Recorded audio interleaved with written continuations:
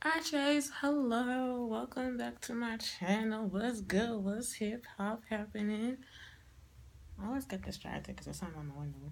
Anyway, this is going to be a kind of more serious topic type video. I don't know if y'all can hear that. I'm sorry.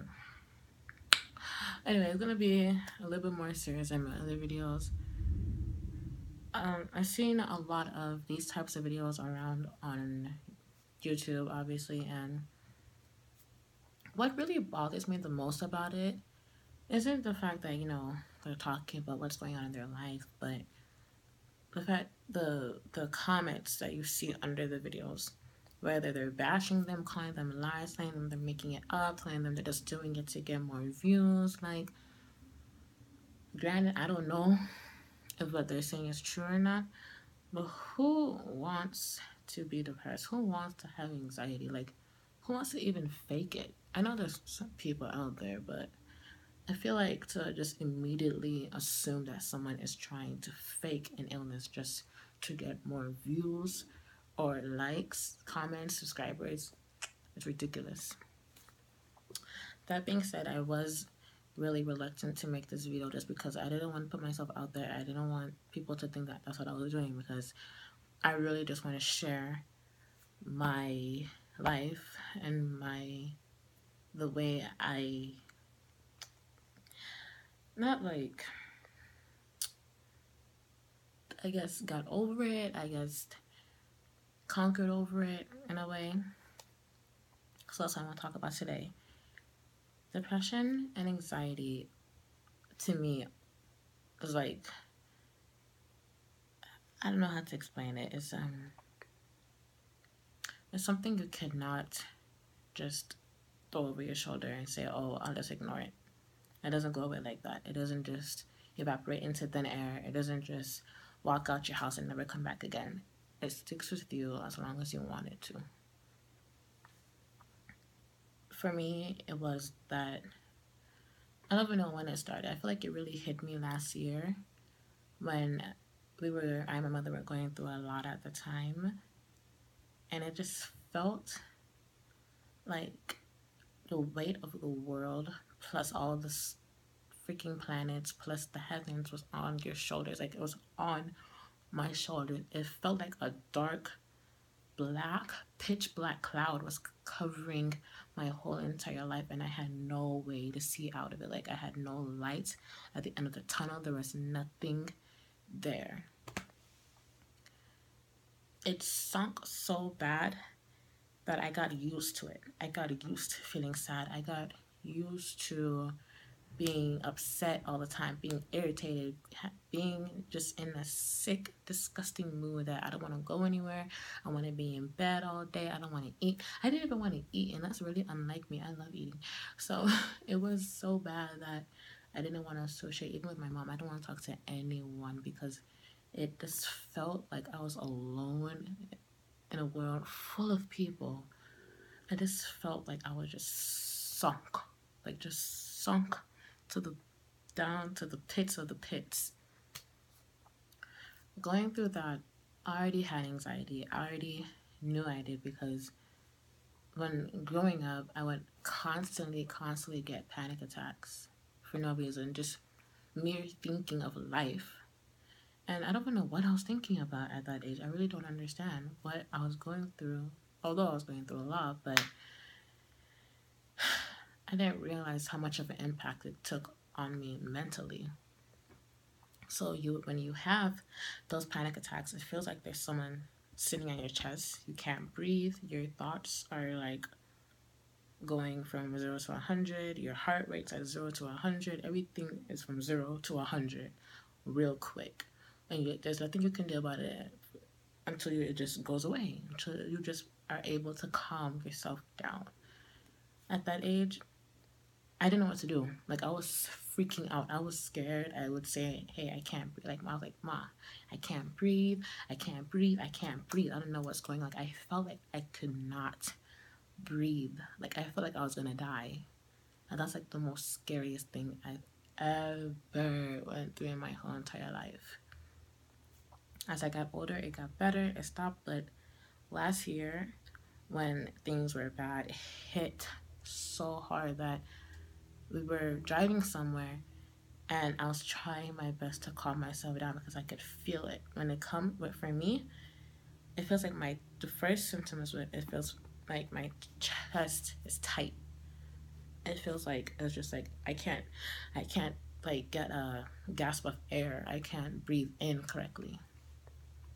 So I knew it was coming. And then when I started overthinking it, I'm trying to like settle down, calm myself down, but my mind won't stop. My mind is just going, it's going, it's going. So it happened. We were in the car, and nothing we could do. Like, so I decided to calm myself down, bring myself back to earth. When depression kicks in, and then anxiety has always been there. It's just it feels like you just want to go. I hope you understand. I don't want to say it because it's like the last resort type thing. It just feels like you just want to leave. Like there's no point of being here anymore. I don't want to be here anymore.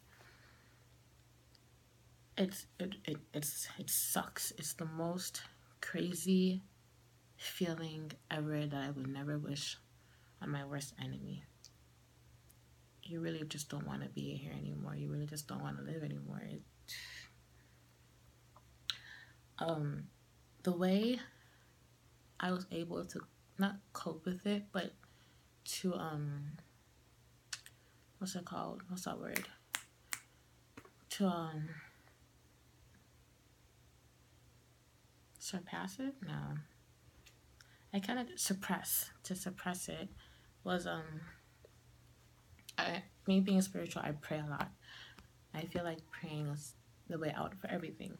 So I would pray. I would pray even when I was deep in my sadness, just crying all the time, every day, all day, just tears for no reason. It got so bad that you want to be sad because you don't want to be happy because you don't know how long it's gonna last. You don't know how long it's gonna be until something else comes up and just ruins everything for you. So you don't want to be happy. You don't want to feel that joy anymore. You're not for it. So I made myself be happy. I made myself pray. I made myself have a positive mindset. I made myself get over the feelings that weren't even there. Like I was just sad for no reason. Yeah, I was going through stuff, but it wasn't as bad as I made it in my head to be. There's always a way out for everything and anything, but in my head, there was no way out. It was the end of the road. There was nothing I could do. There was just done. But it wasn't like that. It's not like that. It got better. It's a dog barking. Okay. Anyway, that's what this video is going to be about.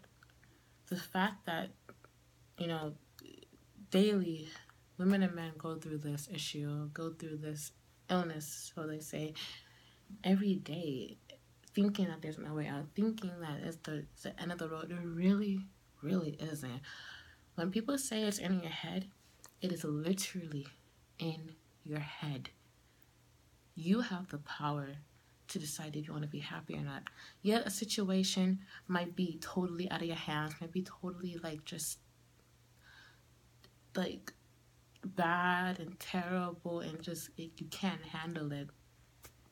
There is always a way out for everything. You notice that when you go through something in life, you're never that emotion for the rest of your life. You're never frustrated 24/7 when something doesn't go your way or when something bad happens to you. Things change every second, every minute, every hour, every day. So we have the authority to control how we feel about it. It took me a while to understand that. It took me a while to know that I can control my emotions. I can control the outcome of a situation just by thinking differently. And you seriously can. It's something I never thought I'd go through. It's something that I never even thought about. I heard about.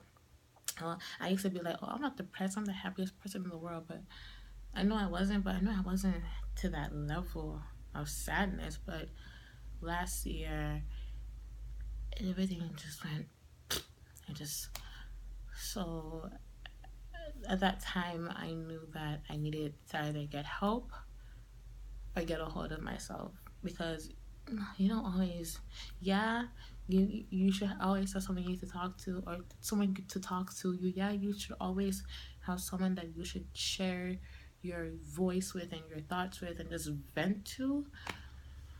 But sometimes the power is seriously just in your hands, and you just need to get a hold of yourself and realize who you are, and realize that a mere emotion cannot take over you and will not take over you.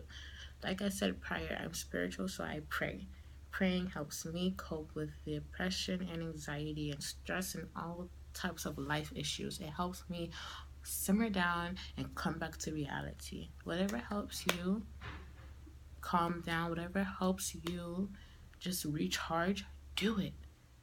Do it and keep doing it until you don't have to worry about what's happening in the future, what's happening now, what happened in the past. Make yourself calm down. Make yourself come back to reality. It's in your hands. You have the power over your life. No one else does, except for God. And He wants you to be happy, not depressed, not have anxiety. He doesn't want any of that for you. So this was my little video on, that's a snippet of what I went through. I didn't want to go deep because it's still the internet and a social platform.